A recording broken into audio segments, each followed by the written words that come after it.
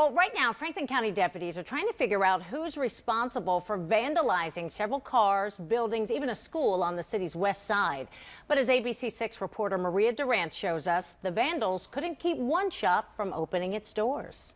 On the inside, it's business as usual. Ada Fajardo and her family own Galapagos Restaurant. The small Caribbean-style cantina has been on the west side for the last 9 years. The family says this is the first time they've had trouble. It's a family business, and we just never thought we would see this, and just never thought somebody would do this to us. Vandals spray painted the outside of their building, and to clean it up will cost the family money they don't have. But the restaurant wasn't the only target of the vandals. When school officials here at Stiles arrived Friday morning, this is what they found on the construction of their new school building. Graffiti. Some of it the school was already able to clean up before we arrived this afternoon. Franklin County detectives tell us the vandals hit several cars along Lombard and more buildings, spray painting words too offensive for us to show.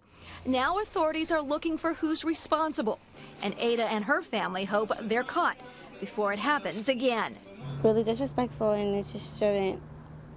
I don't know what people are thinking. In Western Franklin County, I'm Maria Durant, ABC6 News.